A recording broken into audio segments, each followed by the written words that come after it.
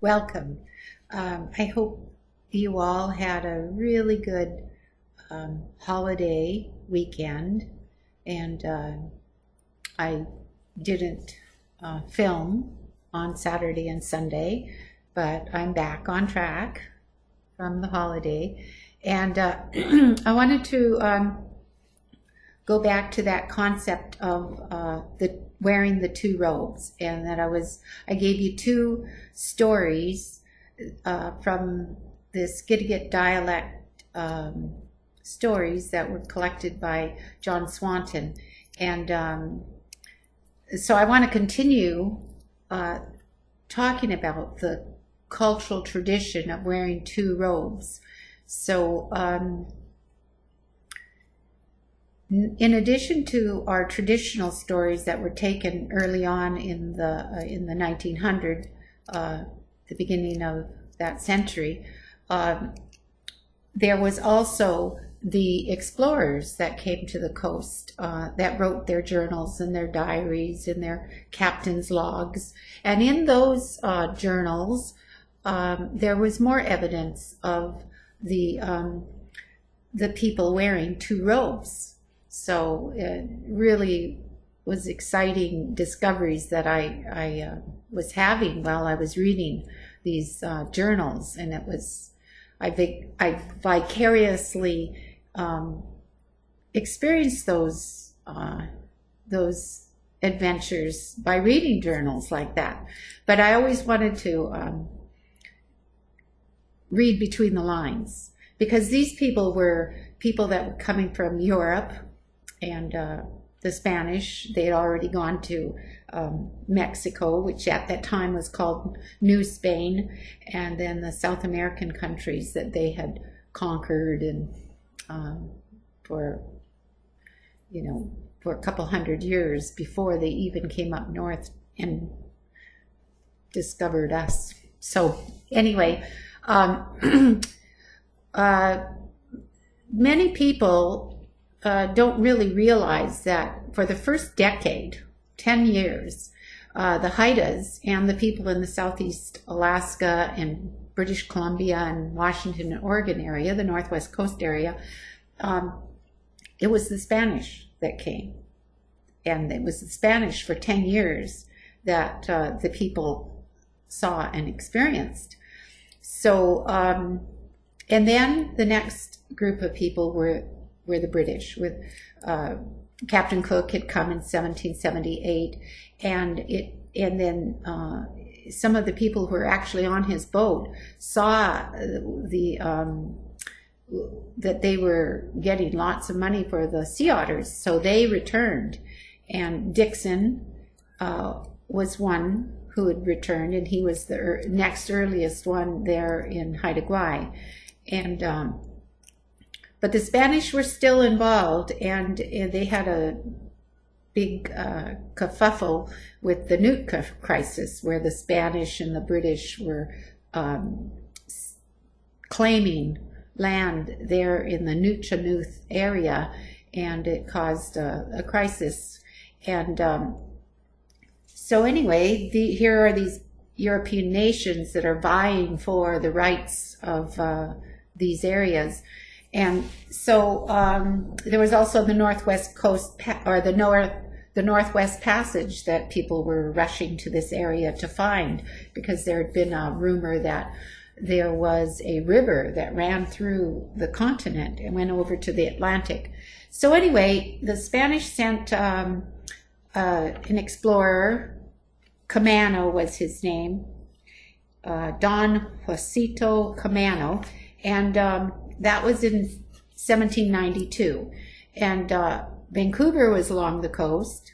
He was heading over here and was here 1792, 93, 94 to do the same thing, to explore and look for that Northwest Passage, as well as negotiate with the Spanish. And so Camano was sent all the way up to Southeast Alaska, in an area that was called Bucareli Bay, and it was named after Bucareli was a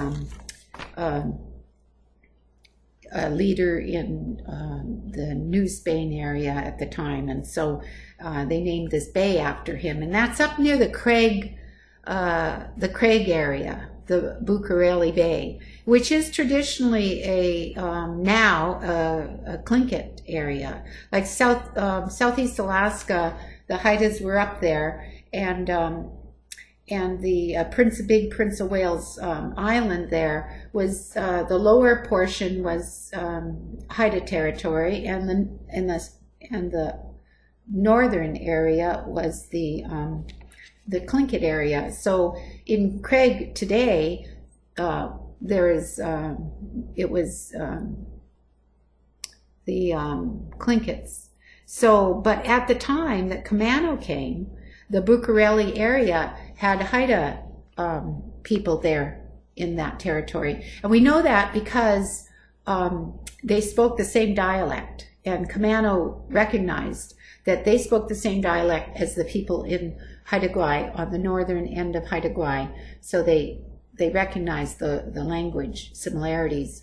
And so we know that they met Haidas in the Bucareli area. So that was Camano. And so anyway, I printed up a copy of my manuscript because I do talk about it in the upcoming book that I will eventually publish. So while I'm weaving today, I'll talk about Camano and the people he met in his time. But I want to get to weaving. And so I am doing a new area with new techniques, and this is strictly a raven's tail techniques now. Like when I was doing the black with the tinna, I was really doing a lot of Naheen techniques as far as connecting color areas with a join and covering that join with the braids. That's very Naheen. That's Chilkat techniques. So what I'm on to now, I'll be doing the lattice pattern, and it's definitely purely raven's tail. So I hope you enjoyed today's weaving. So I have woven past the tree shadow, and I've got the black border of the tree shadow. I see I went over 4, so here I'm going to go over 2 and 2.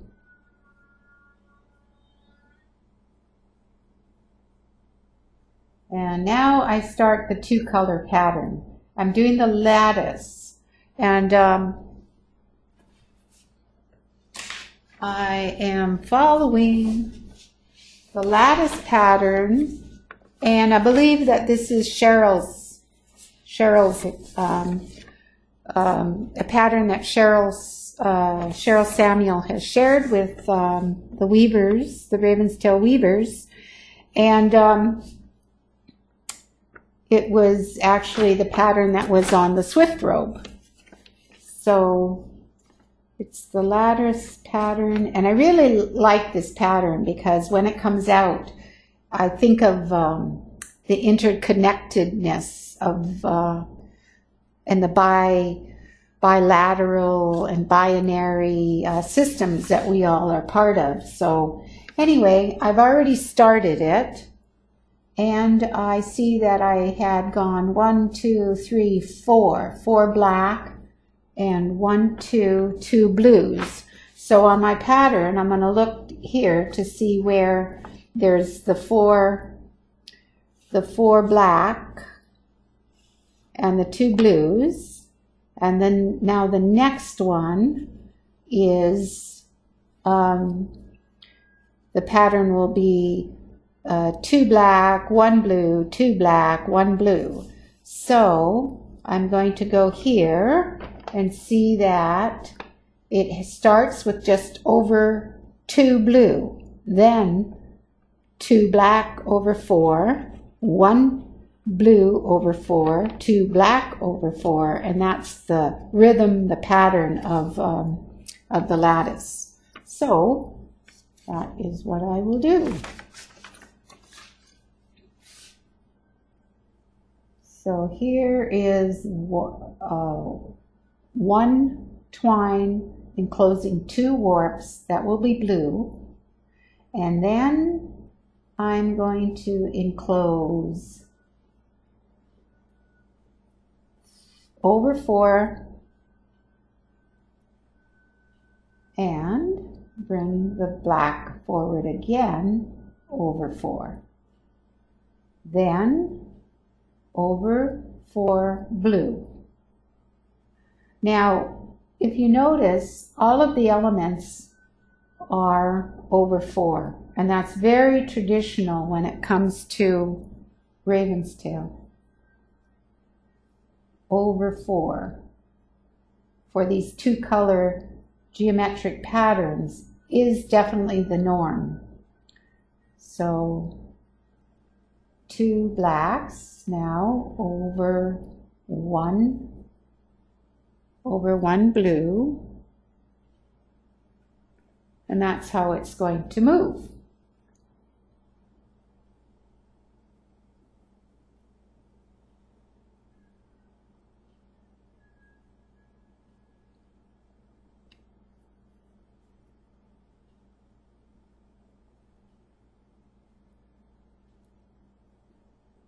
Okay, so I'm going to stop right there and come back and pick up its partners so I don't get too ahead of the partners here. And I like to do that because, like I was saying, I know these patterns, so I don't look at the graphs, but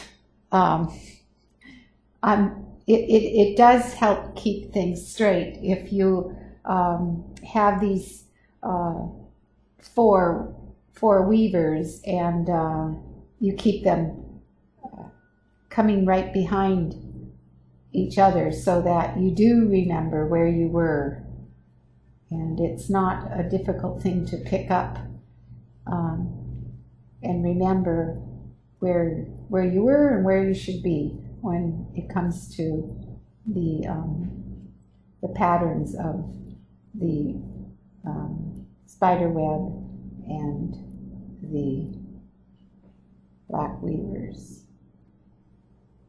Okay, so I know I have black, white, and the copper on that side. And then enclosing 2 yellow or 2 blues. And then I see that I did 2 over 4, 2, 2 over 4. So now I know I'm into 4. So I'm going to enclose this as 4, and then I will do a series of enclosing 2. So 4 times. So 2, 2, 2, and 2. And then the next stitch would be over 4, but it happens that it runs out there, and so it will be 2 blue. Okay, and then here I enclose over 4,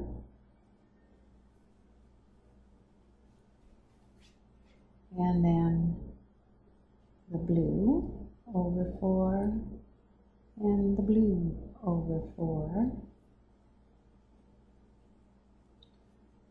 and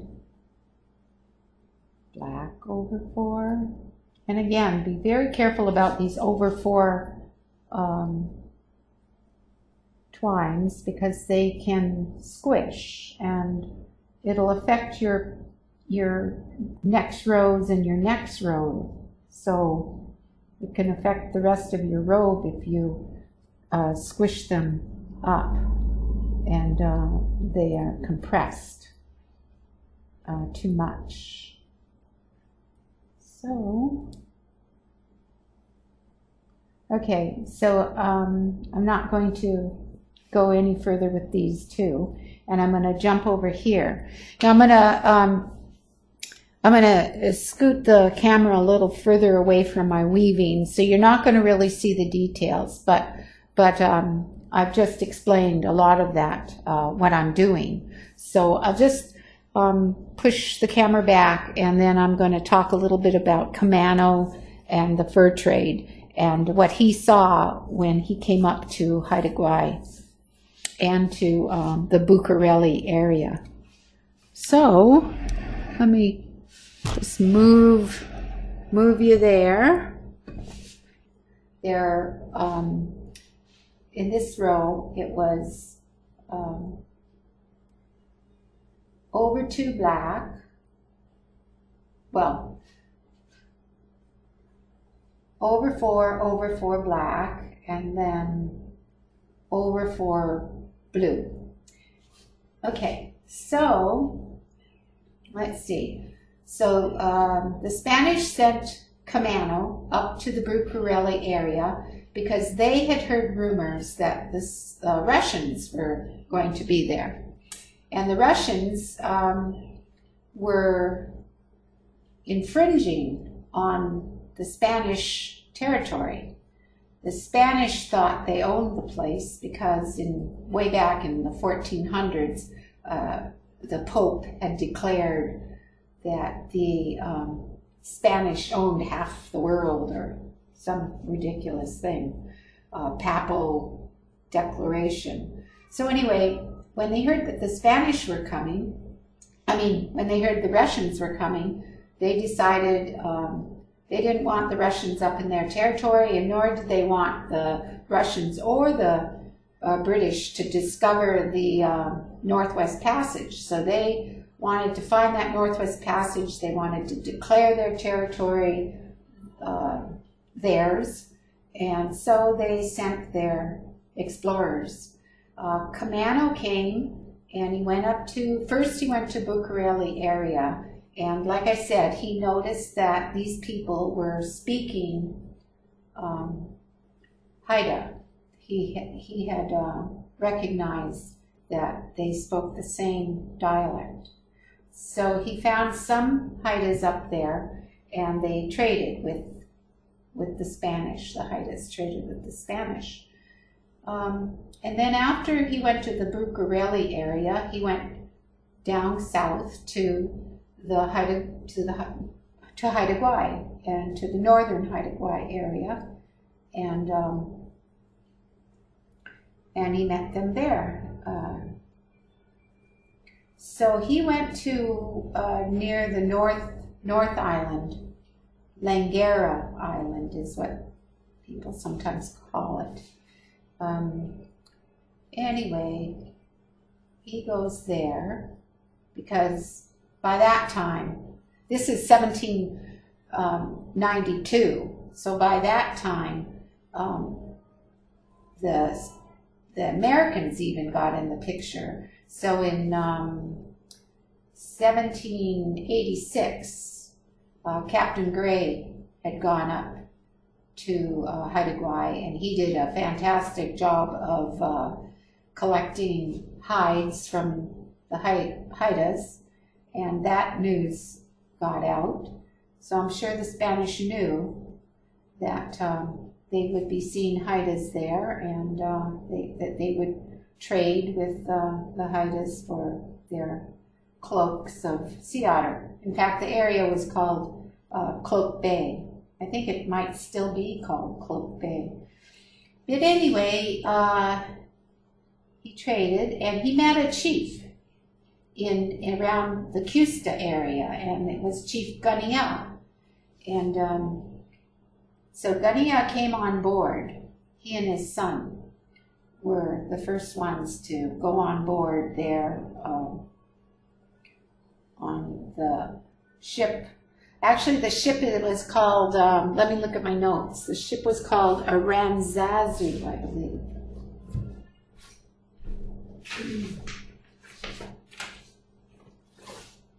Yeah, the Aranzazu.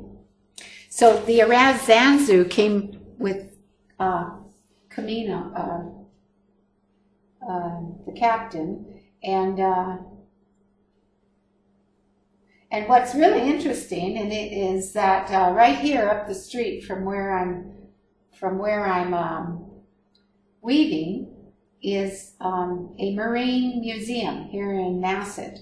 And in that museum is a jar that fell off the Aranzanzu. So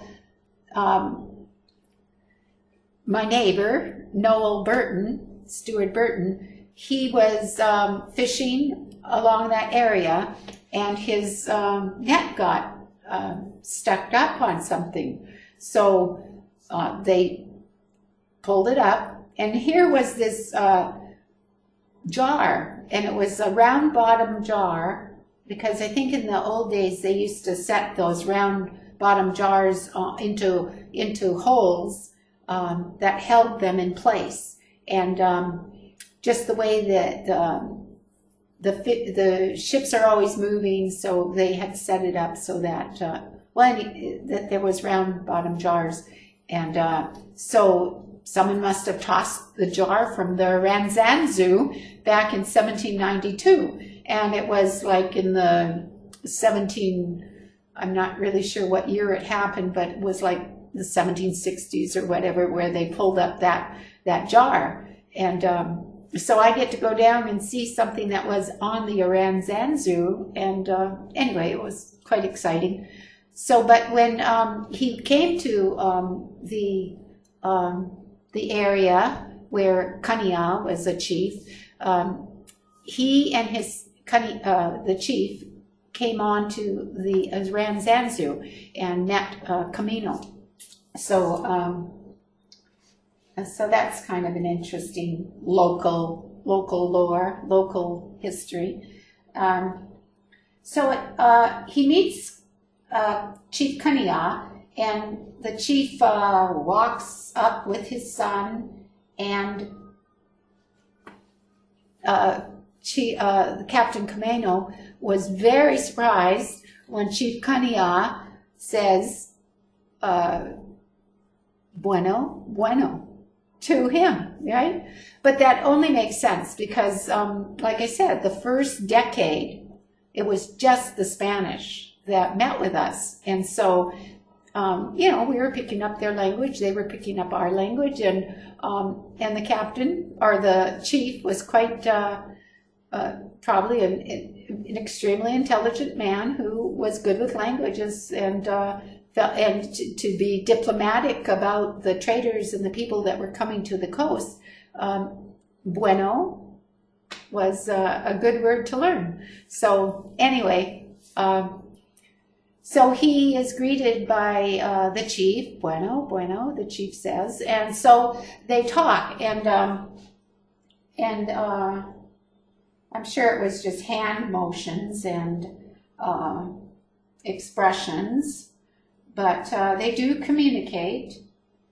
And so Camino writes down in his journal his impressions of the chief. So I don't want to get it wrong, so I'm going to read. I'm going to read to you what these what Camino had. What his first observations were. So let me stop, and then I'll read it to you. Okay? So let me there. Okay, so let me get to. Okay, first of all, we'll see what he says about the people in Bucareli Bay, okay? He says, they go modestly dressed, as over the tunic made of fine deer skin or of some goods they have acquired that reaches from neck to ankle. They wear a cape made from the skin of sea otter, bear, or other animal that completes their covering. So that was in the journal of Don Facito Camano. And I got that from Grenfell and Wagner and Newcomb. So I read that in their manuscripts. So another thing that was really interesting is that Kamano at Bukarili Bay collects a robe. Now, I'm going to read the description of the robe that he collected, okay? It's interesting. Okay. I also obtained a cloak or mantle made from the inner wool of the wild goat. This wool is very fine in the thread, well spun and well woven. Narrow strips of sea otter fur are worked into this and are so neatly sewn that the outer side of the garment has the appearance of a whole skin, while nothing is noticeable on the inner side. A flounce is left all around the smaller circumference, deepened at the back, except where the collar is. And so a flounce, I believe, they're talking about the fringe, right? This is well twisted and rolls over for about 9 inches, made also of strips of nutria fur. The back part is decorated with various figures or patterns of a purple color. Altogether, this cloak is quite the best piece that I have seen made by them. So when he talks about purple, purple's not a traditional color around here. So what I'm thinking is that he probably saw an older robe with the color black had been produced by hemlock and alder. And that, in my research in museum pieces, a lot of these old robes, you'll see the black borders are really a deep brown, reddish brown. So I'm thinking that that's the color that Kamano had seen with that old robe. So he collected it. But like a lot of the things the Spanish collected, they were very secretive, and so a lot of the things that they collected were lost. And one of my fantasies is that someday I'll go to Madrid and find a ravenstail robe that nobody had discovered before and that had been collected on these earlier expeditions and stuff. And I'll say Spain and not New Spain, because I know that a lot of these things that were collected by the Spanish were sent to Spain and not really deposited with New Spain. But anyway, it's either New Spain or Mexico, or it's in Madrid, Spain. So I'd love to go and discover.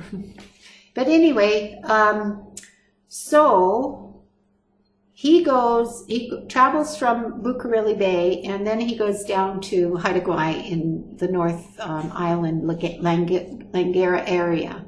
So anyway, so here is him talking about meeting Chief Kania of Custa.